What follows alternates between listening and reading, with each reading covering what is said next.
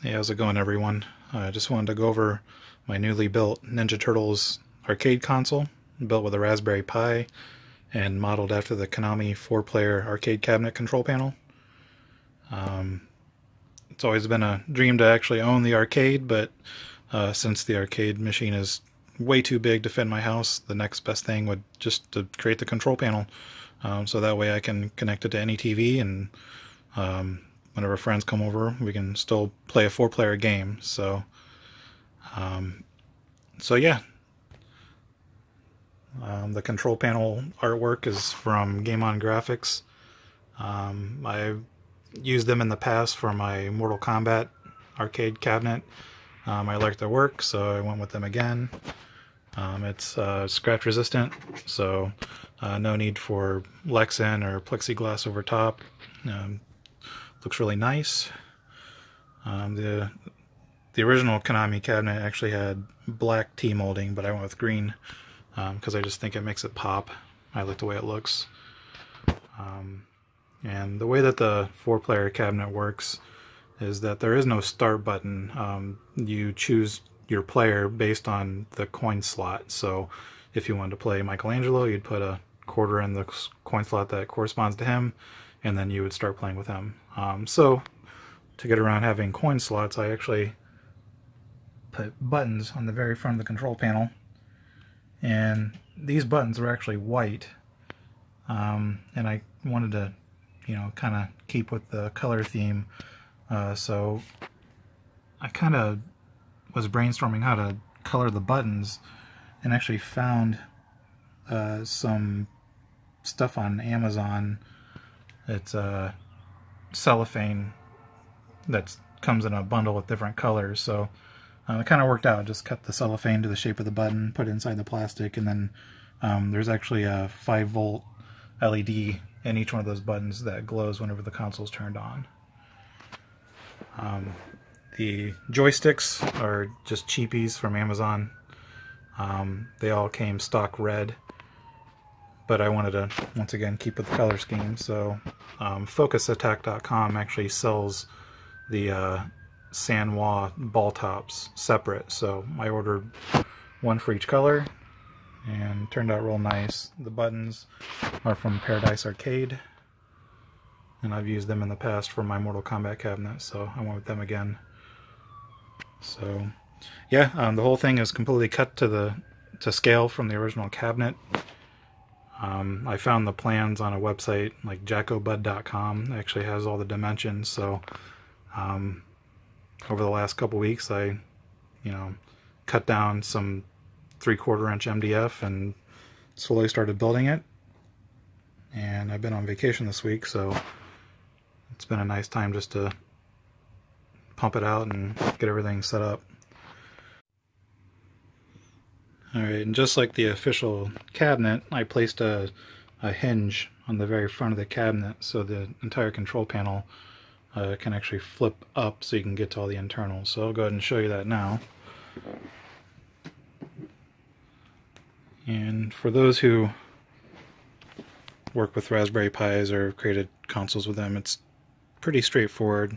The Pi is right there, panel mount power right there, and I actually cut the wires to a power strip and just mounted one on the inside so everything can be plugged into there.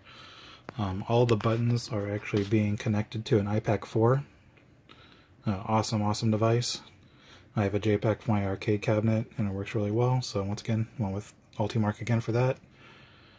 And just cheap computer speakers mounted left or right. I actually put speaker grills on the side there, so all the sound comes out of there, but if you wanted to run the audio out of the Pi to the TV, you could easily switch that in the menu.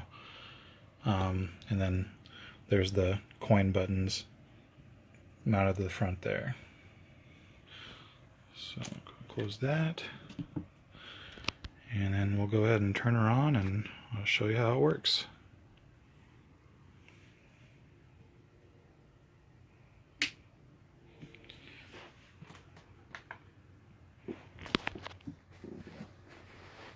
And the buttons, it's kind of hard to see because they are pretty bright, but they do glow the the color of each turtle. And most people are probably wondering why Michelangelo is yellow, but that's because I believe that this arcade came out before the cartoon did, so the designers didn't actually have much to go on, so they just chose yellow. And here we go. So right now, let me go ahead and turn this down a little bit. There is a rear volume controller as well. So just a standard Retropie menu. I got the 4-player Ninja Turtles and Turtles in Time ROMs on there. And then also, I did put all the Nintendo ones, which works perfectly because the Nintendo only has 2 buttons, B and A, and then D-pad, so decided to put those on there. I don't know who would be crazy enough to try to beat the first Ninja Turtles game on an arcade stick. It's hard enough on the actual console. So, go ahead and go back. And then all of the games, I scraped all the artwork in the video, so there's a preview before the game starts. So let's go to Turtles in Time, my favorite one.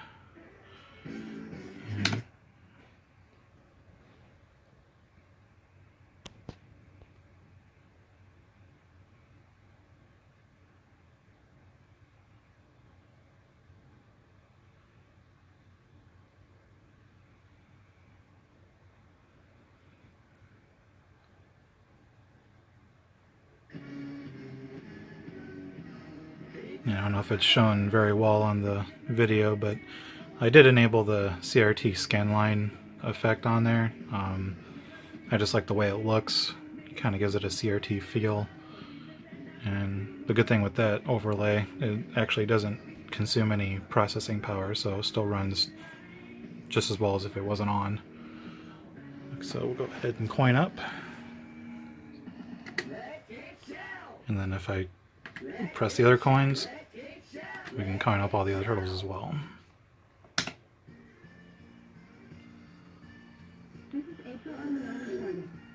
Skip that.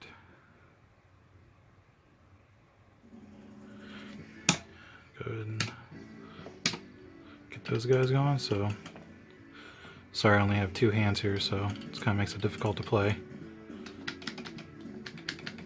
But plays just like the real thing. So I'm pretty happy with that.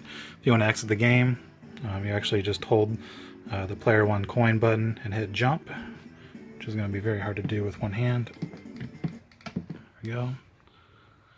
And that'll take us back to the beginning.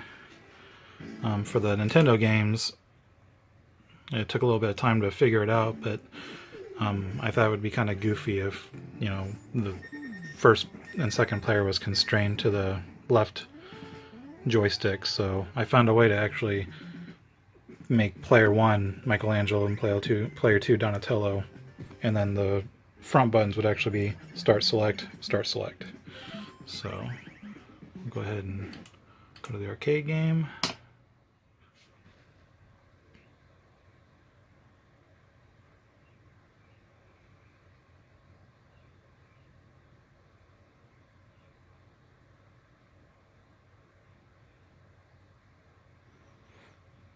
Let's hit start. And then, once again, it's just the Michelangelo is the first player, so a lot easier to sit in front of the console and play.